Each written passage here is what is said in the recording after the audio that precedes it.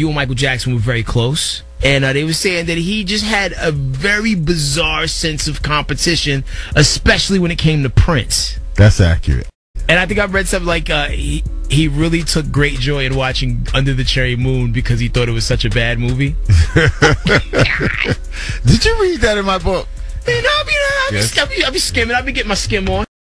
What's the weirdest thing that Michael Jackson did? Michael's not weird, so you got to start all over. Okay, again. You got to rephrase the whole thing. So what's